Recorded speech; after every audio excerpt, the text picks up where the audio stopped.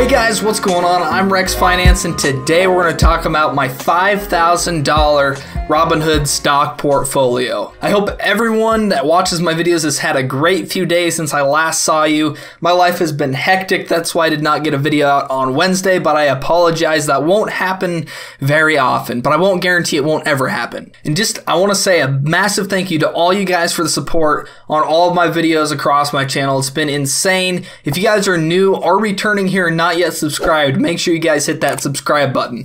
Also, make sure you guys go check out my channel and watch all the videos you haven't watched or videos that interest you that you haven't watched yet. So, because this is a pretty important milestone video for me, the $5,000 I have invested at the age of 19, I should probably preface this whole video with a little background about myself.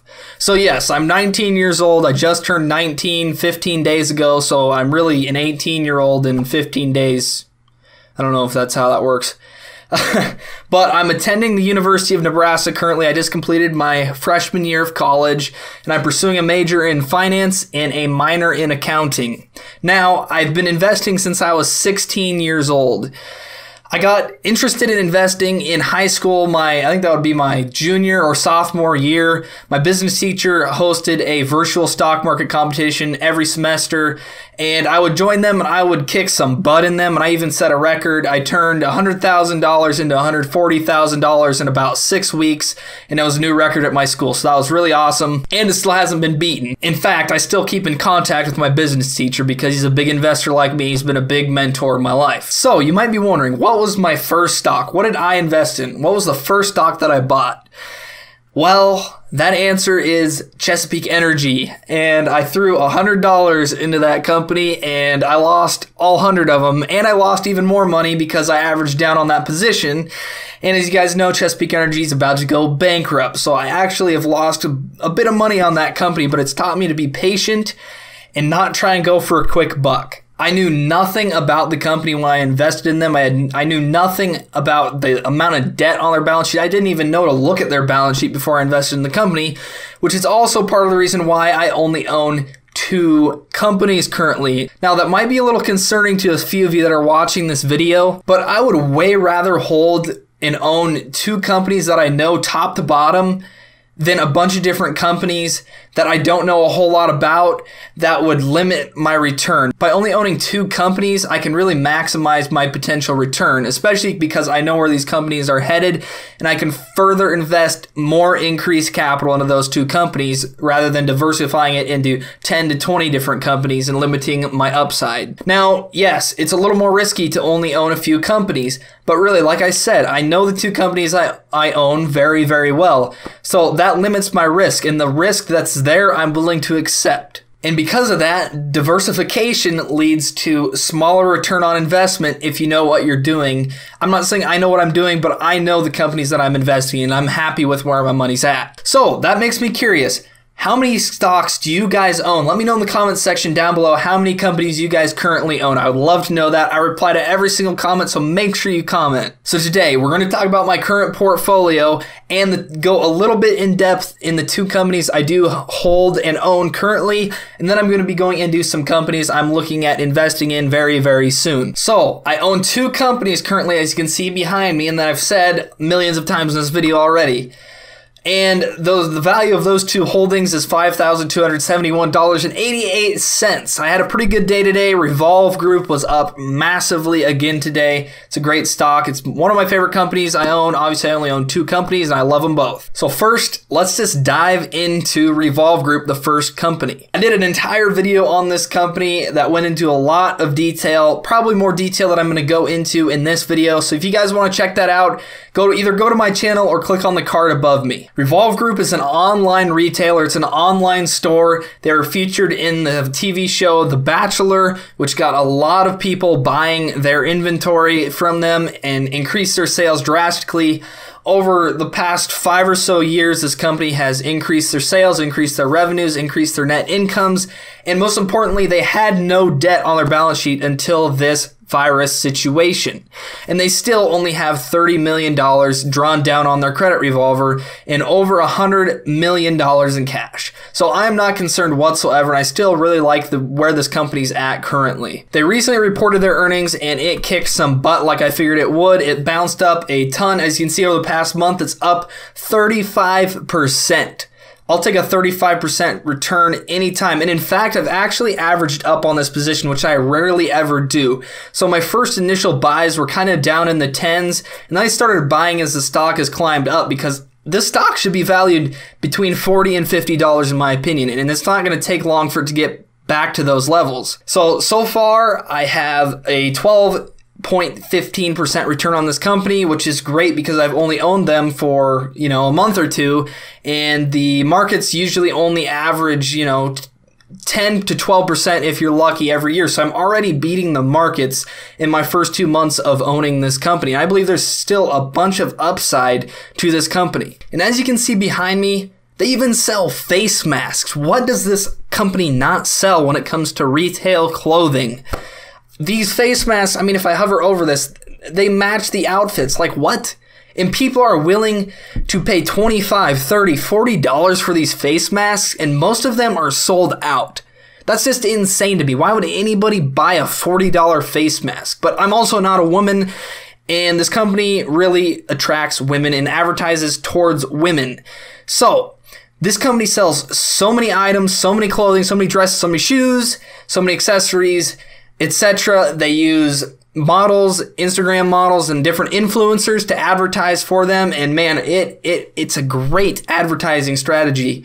Way better than advertising on the radio or TV. Social media advertising and online advertising is just the future, and it has shown with this business increasing their sales year over year. So you may be wondering, when will I sell this company? So I mentioned I believe this company should be valued between $40 and $50 currently. So I am not going to sell the bulk of my position until we get to the $42, $43, $45 levels. However, I do own 50 shares that I am swinging, meaning I swing the ups and downs of this company, or at least I try to make a little more money so I can buy more shares for the long run in this company. So I own 50 shares like I mentioned. I will be selling those 50 shares that I'm swinging once this company, is around $18, $20. I'll probably sell those 50 shares and then buy back in lower if we see another hitch in this stock. However, like I said, I won't be selling the bulk of my position until it is at those $40 to $50 levels again, because that's where this company should be. It's plain and simple. So the second company I own that I'm going to talk about today is Workhorse. Ticker symbol WKHS, and I believe in the long-term prospects of this company so much. This company IPO'd in late 2015, and as you can see, its stock has kind of struggled a little bit over time.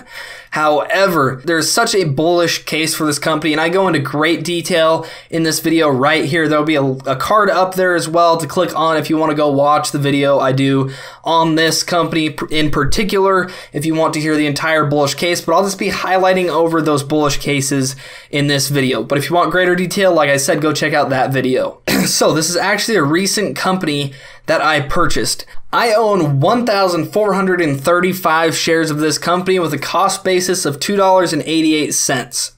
Now the stock is down to $2.64. I actually bought some a few days ago when it was worth about $2.50. This company is going to be worth a bunch in the near future. And if they're not worth a bunch, they're going to be bought out by a big company like Amazon. So I know I'm 99.999% certain this company is going to be worth more in 1 to 3 years than it is currently because of how much of an upside this company has. However, as you can see, I've lost 8% on this company so far, but I have no problem with that because I just started opening my position. And honestly, guys, I'm really comfortable buying this company anywhere below $5 because this is going to be a $20 to a $30 stock in the next 2 years, and it's going to be a $100 stock if it doesn't get bought out by then in the next 5 to 10 years. This company has so much upside to it. So before I talk about it any more, I should probably inform you guys what this company does. They manufacture electric delivery vans and delivery drones. They have several patents that protect their technology, including one that prohibits any other business to manufacture a van that has capabilities to launch a drone from the top of a delivery van. Now that is big because if another company wants to do this, they're going to have to pay Workhorse a bunch of money to be able to do that because of their patent. They have about 7 current patents and they have 3 or 4 more pending currently. In addition to that, they have a potential $6.3 billion contract deal coming with USPS, United States Postal Service. This would be absolutely massive for this company. The only bearish case that I can think of is that this company has no meaningful revenues. And that is explained because they recently transitioned to a new series of model of their delivery vans and their delivery drone. They focused all of their attention on the next series and improving their current models, so they stopped selling the old models completely. Now, they plan to start selling these models this year, at the end of this year. This last quarter, this last earnings report was the last earnings report where there won't be any revenue on the balance sheet. And this company has so many partnerships and pre-orders and backlog for their vehicles. Their customers include UPS, FedEx, DHL, etc.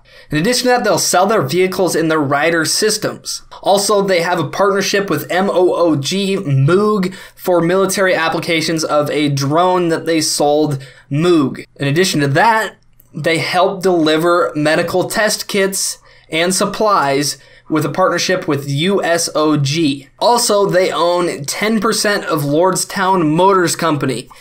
This company is going to beat Tesla to the market with their electric vehicle truck. This truck looks awesome. I'll throw a picture on the screen right there. It looks so much better compared to that stupid Cybertruck. I have no issues with Tesla, but I'm just informing you guys that this company, Lordstown Motor Company, is going to beat Tesla to the market with this electric vehicle truck, and it looks a lot better, and it is very, very powerful. Workhorse owns 10% of that company, and Lordstown owes them a royalty fee on every single truck they sell because Workhorse sold Lordstown their technology for this electric vehicle truck. In fact, Workhorse's old CEO is actually the CEO of Lordstown Motor Company, which purchased the old GM manufacturing facility. So that concludes my overview of the 2 companies that I currently hold and own. Again, if you want more detail on those 2 companies, go check out these 2 videos. There were cards earlier in the video, and there'll also be links down in the description. If you don't see them there, go to my channel and click on those videos. They'll be easy to find. So next, let's dive into my watch list. Companies that I'm watching currently. The first company that I'm watching is SiriusXM. This is a company I've been in and out of even as I've rebooted my YouTube channel not long ago. They've recently seen another downturn in their company, and luckily I sold out before that massive downturn. I figured I could put my money from SiriusXM into a better investment with better return on investment potential. However, if this company gets down in the $4 per share, it's going to be a bargain, and I'm going to be investing in their company again. SiriusXM owns Pandora, and they have a minority stake in SoundCloud, and SoundCloud is the next big thing. I think all of you guys know that, especially if you're my age or just a little bit older. SoundCloud is huge for up-and-coming rappers, people that just want to be the next musician star. And I believe that SiriusXM will eventually 100% overtake SoundCloud and buy their company, which would absolutely explode the stock price. Next, we have the company Stitch Fix. This is also another online retail company like Revolve, which is why I like the company. I talked about this stock in my 3 stocks to buy May 2020 edition video.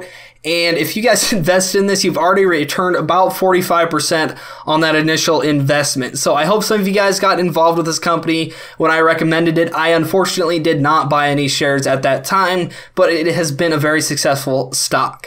Next is a little-known company called Eros International. This is another speculative play that I haven't really entirely sold myself on. I could see myself investing in this in the near future, especially if it gets down into the $2 a share levels. Again, they're completing their merger with STX Entertainment sometime in June, and that combined company is going to be very powerful. It's going to be the next Netflix, lots of subscriber growth every single quarter, so that's why I'm interested in this company. Next on my watch list is actually a company that I bought in my dad's portfolio called Frontline. This is a oil tanker company, and it has also seen a massive upturn in its share price recently.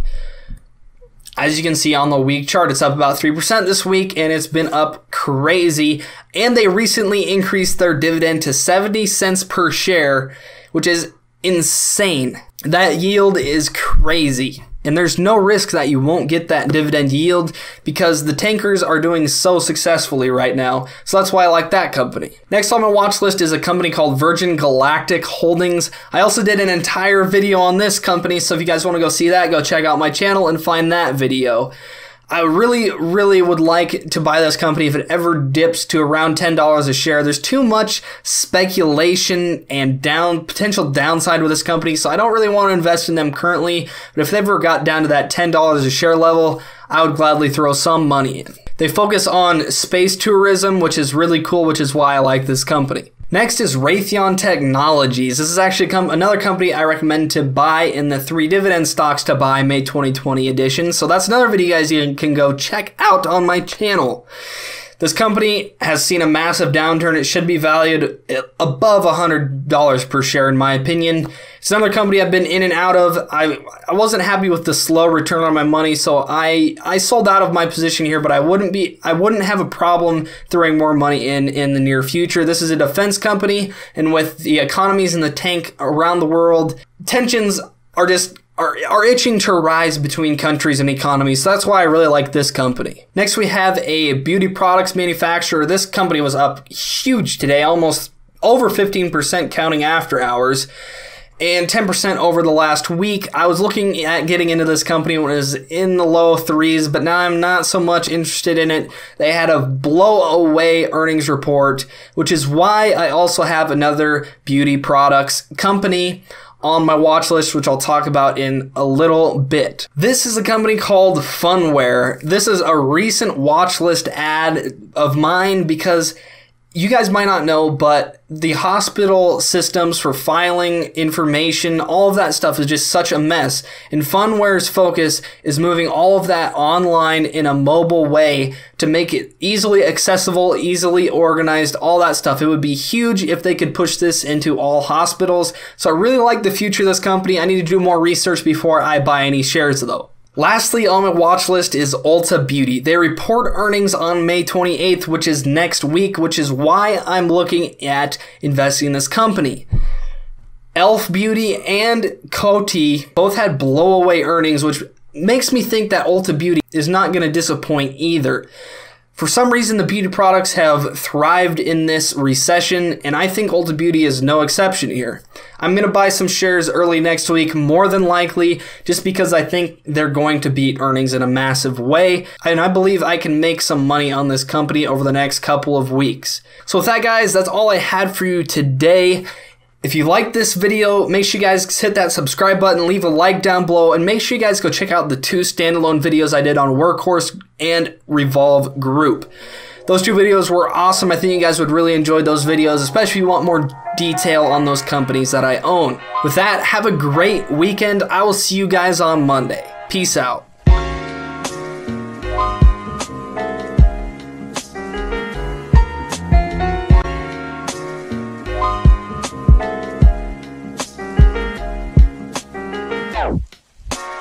Wow.